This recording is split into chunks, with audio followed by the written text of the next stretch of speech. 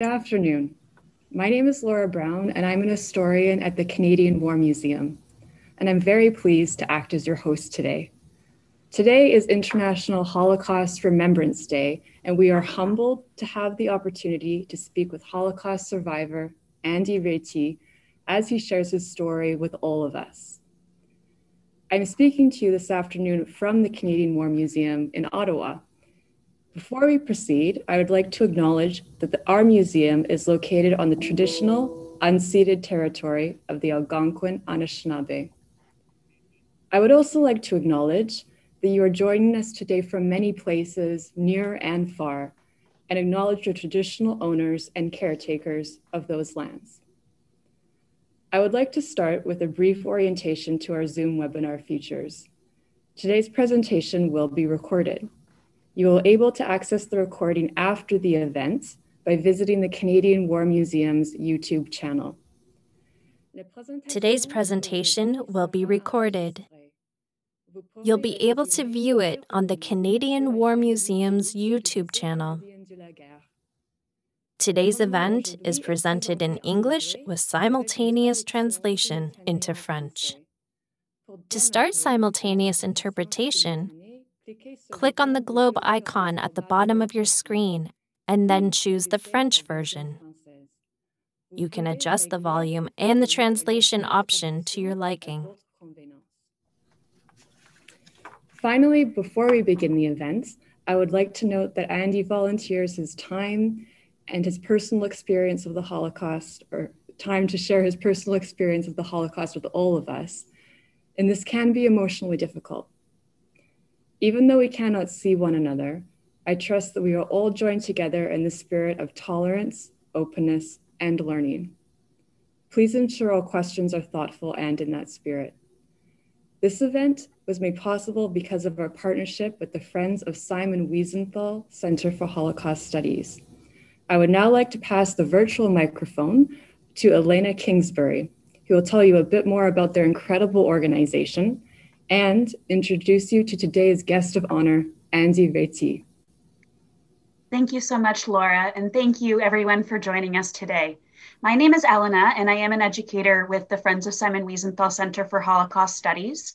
We're thrilled to be partnering today with the Canadian War Museum to bring you a conversation between historian Laura and Holocaust survivor Andy Réti in honor of International Holocaust Remembrance Day. We do so in our effort to uphold the mission of Holocaust survivor and post-war Nazi hunter Simon Wiesenthal, the man our organization is named after. Simon spent more than 50 years pursuing justice for victims of the Holocaust. He is best known for his role in bringing infamous Nazi war criminals to trial, but Simon also recognized that education is a critical component of justice and key to preventing similar atrocities in the future. Before I turn it over to Laura and Andy, I just wanted to take a moment to introduce you to Andy's story and to provide a little bit of context for the conversation that will follow. Andy was born during the Holocaust itself in the year 1942 in Budapest, which is Hungary's capital city. He survived the Holocaust as a very young child in the Budapest ghetto. As with other ghettos, a section of Budapest was completely cut off from the outside world. No food was allowed in, rubbish and waste were not collected, and the dead lay on the ground with overcrowded buildings and a disease environment where typhoid and other illnesses could thrive. More than half of those that were forced into the ghetto in 1944 were ultimately sent on to concentration camps, and this began almost immediately after the ghetto was established. Andy survived due to the heroism of his mother and grandmother, and arguably a good deal of luck. This ghetto and other ghettos across Nazi-occupied and Allied territories were built to separate and isolate Jews from the broader public in urban centers. This was a critical stage in the progression of the Holocaust. It was from ghettos, including the one in Budapest, that many Jews were subsequently deported to their deaths in concentration camps. But ghettos were places of anti-Semitic persecution in their own right, places of inhuman brutality with overcrowding, violence, starvation, and infestation, where thousands of victims died as a result of far-reaching Nazi policies. In sharing Andy's story of survival, we hope to expand our collective understanding of the Holocaust and honor the millions of victims who did not survive, as well as survivors like Andy who continue to share their knowledge with us today. I will now turn it back over to Laura and Andy. And please remember to type any questions that you have into the chat box. Thank you very much. Thanks, Elena. So, hi, Andy. Hello. Welcome. Thank you. So, Andy, we see a presentation in front of us, and the title of your presentation is The Ring of Love. So why do you call your story The Ring of Love? The Ring of Love actually is one part of the entire story, because I am a young child Holocaust survivor, and this ring was hidden by my mother during the Holocaust. But because I was also a speaker and a docent at the Holocaust Museum, I had the opportunity to hear many other survivors' stories. And I came with the conclusion that every Holocaust survivor story is a love story. It's love of life, love of family, and love of freedom. And this is a personal piece of artifact, an eyewitness to history, because this ring has an incredible story that I'll tell you in a few minutes. Great. I look forward to hearing more about the ring. It's a really powerful piece of material culture. So, Andy, you were a child in the Holocaust. You were very young. What makes your perspective unique as a child Holocaust survivor? And how is your story also your mother's story? Well, actually, it is mostly my mother's story, partially my story. And I've been doing this now for the 23rd year. And I do tell my audience that the story you're about to hear is my mother's story, but because I was there with her, it's mine as well. And I heard her talk about this. I heard my grandmother talk about it. And of course, I heard other people talk about it. The unique perspective is the fact that I grew up with this overwhelming sensation coming from my mother time after time that I hate injustice. And the fact that there is no greater injustice, that I had to grow up without a father because he was a Jew. And I was actually slated to be murdered because I was a son of a Jew. So that is my unique perspective. And of course, how I grew up in Canada, having the Holocaust as a background. Now, Andy, could you tell me a bit about what life was like for your family during the Holocaust? Well, of course, we have to go back just a little bit before the Holocaust and paint a bit of a background that my mother and father got married in 1939, which of course is the breakout of the Second World War, and they were both very poor. They came from poor families. My mother was one of 5 sisters. My father was an only child. And the fact is that they were actually forced to live with my paternal grandparents because they didn't have a home of their own. They couldn't afford it. So we were poor before the war, we were poor during the war, and we continued to be poor after the war. So we come from a rather modest background. Material possessions was not a big part of our life. My paternal grandparents lived in a capital city of Pécs, and my paternal grandparents lived in the capital of Hungary, Budapest. They were all poor working people. During the Holocaust, when we were taken to the ghetto, we continued living a very modest life, but our big preoccupation was food. That was the overwhelming preoccupation for everybody, to get enough food. Yeah, in some ways it came down to the bare necessities, with food, hunger being such prominent parts of your life. Indeed, yes, Mm-hmm. Mm-hmm. yes. And Andy, we mentioned earlier you were very young during the Holocaust as it was going on. You mentioned also life in the ghetto. What are your memories from this time, from life in the ghetto?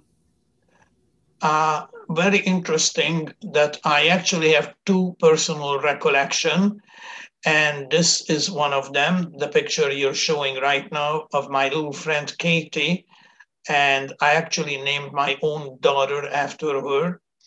Katie was a few months older than I was, and her mother and my mother was best friends. And years later, I found out that our fathers were together in the same unit in the 4th Labor Battalion. And my personal recollection of the fact that little Katie and I were sleeping on a fold-out Chesterfield with the two mothers on the outside, the two babies between the mothers touching their feet.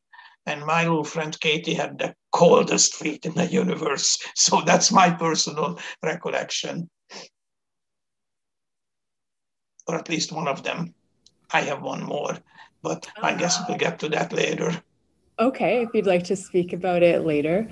Maybe before we go into what life was like after the liberation, could you tell me a bit more about what life was like in the ghetto? Was it very contained? Was there information flowing in and out? Because we lived in the capital of Budapest, the Hungarian Jews were the last European community to be intact up until spring and summer of 1944. Hungary was an ally of Germany, and because we lived in the capital of Budapest, we were the last ones to be rounded up. The regent or governor of Hungary by the name of Admiral Horthy was pushed out of power in October of 1944 by the Hungarian fascist Hungarian Fascist Party. And that is when our Shoah, which is my preference for the word Holocaust, meaning suffering, started. And life in the ghetto at the beginning was not as horrible as it was towards the end. Originally, the life in the ghetto didn't have had a very limited curfew. There was a curfew, and then later on the curfew was revoked and liberties were taken away. And eventually the gates of the ghetto were shut, nobody in, nobody out. And the only provision of food was what we originally had with us, and it was dwindling. In the end, it was less and less and less. There was very little food left. That was the overwhelming desire to survive. You needed food and water. So we were fortunate that we had running water and we had a wood burning stove, but the food was diminishing daily. So we had a very, very hard time surviving in the ghetto. Mm-hmm. And then you were liberated in early 1945. What was life like for your family following this liberation? Well, my mother and grandmother and I were together in the ghetto. Both my father and grandfather were taken away to the Hungarian forced labor battalion, part of the Hungarian army. They were not allowed to bear weapons, but they were made to doing menial tasks. So we survived the ghetto, the three of us together. On December 25, somehow my father was able to escape his labor battalion. He was able to find us. He was able to sneak in, which was tremendous relief, but bringing one huge problem, one more mouth to feed. By that time, we had very little food. And my grandmother had a little bit of a container with flour, actually dust, and she was able to make a tiny, tiny biscuit, no bigger than the palm of my hand. And she wouldn't allow my grandfather food. She wouldn't take a bite herself. And when my mother begged her to eat, she said, I can't. What am I going to tell my son? Oh, I took care of you. So this is a sacrifice that only a mother can make. No man is capable of this kind of sacrifice. Mm-hmm. What an incredible story, that sacrifice, that she was willing to do that for another family member. That's really powerful. Andy, a few years later, you and your mother moved to Canada, which is a whole another chapter of your life. But with this move, you still, of course, brought many memories with you. How did the Holocaust shape your life as a Canadian? Oh, so many ways. I really and truly had no idea how much the Holocaust was part of my persona until I wrote a sequel to my mother's book. Now, my mother is an eyewitness to the Holocaust. I am merely a survivor, but I am a survivor because of my mother's and grandmother's incredible sacrifices. My mother wrote a book called An Ordinary Woman in Extraordinary Times, and this was used at York University for 10 years as text. She was still alive when I was able to write a sequel to it called The Son of an Extraordinary Woman, and until I was writing this book, I had no idea how my entire life was shaped because of the Holocaust. I had no idea why I do those crazy things, as my mother used to call, because I was fearless. I did not take a backward step to anybody. I hate injustice, and I learned that from my mother. And if you think about it, is there another greater injustice than to be murdered because you're a Jew? And this really and truly is part of my life. To this day, I fight for justice. I speak up against injustice.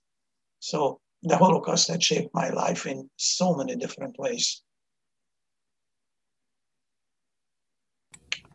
And Andy, do you mind if I ask you a little bit about your father? He died in the Holocaust. Did you know when you were young what happened to him and what his story was at the end of his life, or is this something that you learned about much later? I was told all my life that he died of typhus, and somehow I could not relate to that. I could not accept the fact that that strapping young man, 5'10", 31 years old, in the prime of his life, would succumb to such an ugly disease as typhus. Much, much later did I find out the truth behind it, but we didn't know it. My mother didn't know, my grandmother didn't know. Now, this is the first time we've gone back to Hungary to visit the cemetery where he's commemorated. The entrance to the cemetery says, hatred had killed them, may love cherish their memory. And it is so appropriate because I found out at my son's bar mitzvah the true story of his murder and the true story that he died because he loved. And I can tell you the incredible pride that the Israeli Foundation combined the two books into one called Stronger Together. And they have a picture that they found in his wallet. And for years, I had a tough time making kind of a semblance that he died because he loved. At my son's bar mitzvah, there was a cousin who came from Israel, and turns out that they first cousins. They were together, and cousin Harry wanted my father to escape with him. And my father said, Harry, you have no family. If I get caught, will be shot. You have no family, you got nothing to risk. But I have Ibby and Andy waiting for me. I can't take the chance that will be shot. Harry only got about 200 yards when he heard the brutal machine gun. 29 young people, husbands, fathers, sons, brutally murdered. Even though the war was lost, the hatred was so deep that they were still murdering Jews just because they could. So for me to find out on the day of my son's bar mitzvah, the true story, it took me a long time to process that he died because he loved. This was a very hard concept. But in the end, it became part of me. It became who I am. It became what my mother taught me. And it is something that I'm trying to teach my children and grandchildren, that love is stronger than hate. Thank you, Andy, for sharing that information about your father. I know that must be challenging to talk about, but it's such a powerful message, that message of love that comes out of that story. So thank you. You had just shown a few moments ago your mother's book, and I want to explore a little bit your work in Holocaust education. Now, I understand that you have a special hobby that you're really passionate about, that you've been able to fuse with your dedication to Holocaust education. How does that work? Well, it goes back to my background again about the Holocaust. I am a biker because of my mother and the Holocaust. My mother at age 6 allowed me to ride a full-size motorcycle, which was an incredible courage for a mother to allow a child to go on a motorcycle. In fact, when the carnival man saw that I was begging and cajoling my mother said to him, his feet don't even reach the ground. And the carnival said, don't worry, he's on it, and we'll tell him when to pull the brake and we'll get him off. So my mother said, his feet don't reach the ground. Some of my friends say nothing has changed in 70 years. It still doesn't. But she allowed me to go on a motorcycle. Imagine. So that came with me. And that was part of my wish all my life, to have a motorcycle. At age 17, I had, together with my best friend who lives in Montreal, we put together a bike. And at age 60, I got my first ever brand new bike.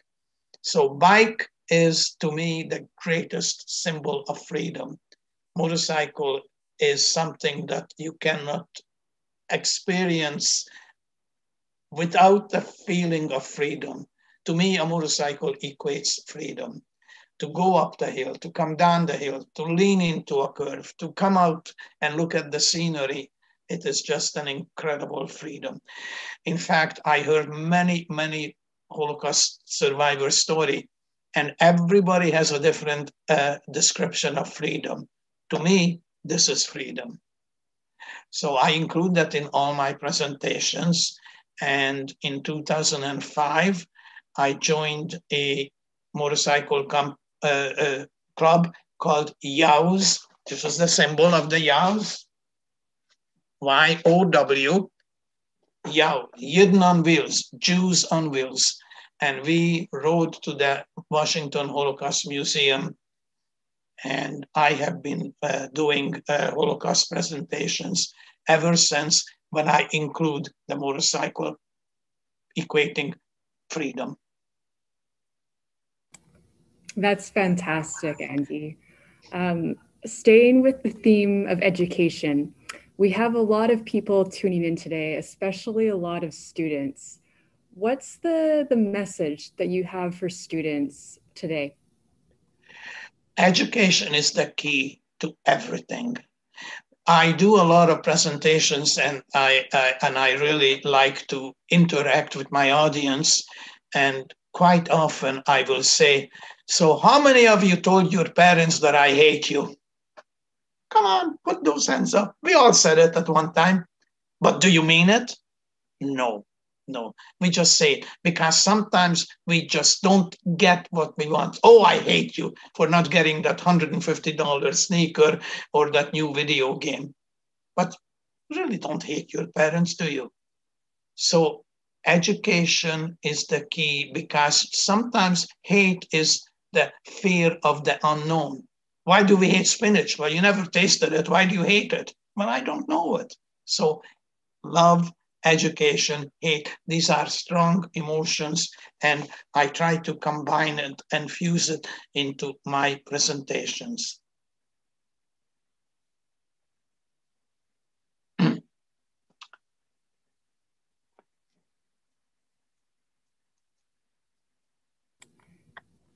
And Andy, we see a pledge on the screen here. Would you like to speak to us about this pledge?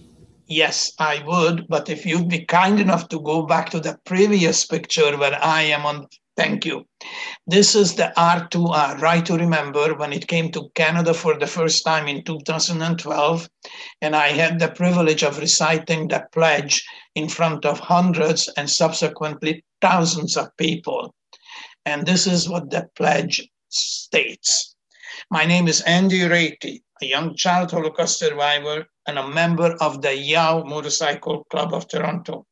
Less than 70 years ago, the world of 6 million Jewish people, including my own father, came to an end in an act that is so evil that the only word that can describe it is Holocaust.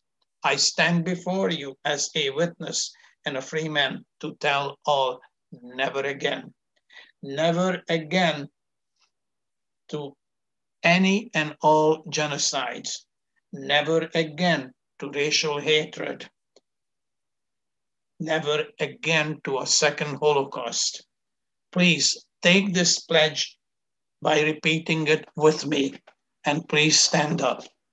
We pledge to speak up against hatred and racism. We pledge to remember. Please put your hand over your heart and say, we pledge never again.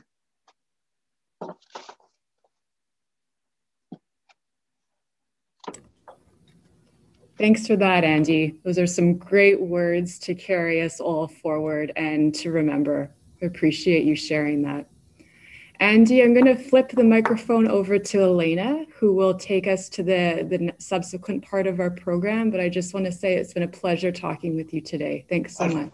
Thank you for helping to honor my mother and the 6 million brothers and sisters. This is a very special day, and this is a very special museum that you represent. So I thank you. Thanks kindly. Absolutely. And thank you so much, Laura and Andy, for that really insightful conversation. I think, I learn something new from your story each time I hear it. And I hope I hear it many, many more times. One quick question I had just before we take a quick look at your book, which I think probably a lot of members of our audience would like to know more about. I was wondering if you could maybe share a small excerpt from the book. I know your mother wrote a poem, and this poem actually kind of speaks to your first memory of that moment of freedom in a way, which is such an important theme of your presentation today. Do you mind sharing that with us? Absolutely. As I said, this helps to honor my mother, because my mother captured my experience with her beautiful words. She composed this poem titled Hunger. Mommy, please give me a little piece of bread. I am hungry, very hungry. Just this little, Mommy.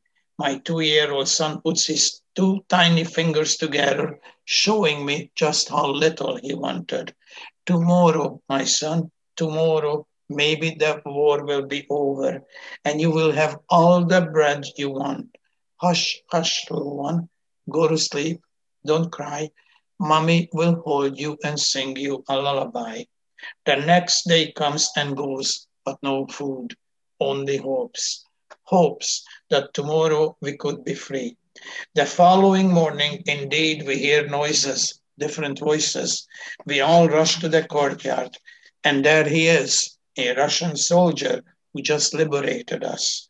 I beg him with sign language, with tears running on my cheek, please give me some bread. My baby is starving to death. The soldier reaches into his pocket and puts a roll in my hand.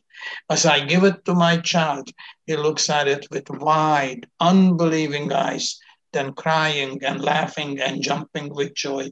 He bites into the soft, beautiful white roll. It was dark. Russians have dark bread, not white. My mother just took a little poetic license to make it rhyme. So that is my actual second personal recollection of the Holocaust. Wow. So to remember liberation and that moment of, especially for a child and, starvation being such a presence in your life, that liberation really did come in the form of a role. So that's such an incredible memory to have. And I think the last thing I just wanted to ask you about, Andy, is where we can actually get a copy of your book. I'll just put up a picture of the book itself, but where can we get a copy today if we'd like to learn more about your story? Well, the Israeli Foundation is the publisher of my Holocaust memoir, but in fact, they have published well over 70 other survivors' memoirs, and it is available at Amazon and Second Story Press. So I think that if people contact the Wiesenthal Center or perhaps even the Ottawa War Museum, this could be supplied to them, the information. Absolutely. We can certainly pass that information along. And with that said, I think our program has drawn to a conclusion. Thank you so much for everyone joining us today. You have truly helped to commemorate the International Holocaust Remembrance Day and the people that we recognize and remember on this date. So have a wonderful afternoon, and thank you for listening today. Thank you. I would just like to add, on behalf of the Canadian War Museum, big thank you to Elena and the Friends of Simon Wiesenthal Center for Holocaust Studies. It's been a pleasure to partner with you for this event. Thank you to our audience, our listeners. Wonderful to have you tune in. And again, a big thank you to Andy. It's been a privilege to hear your story. Thanks so much.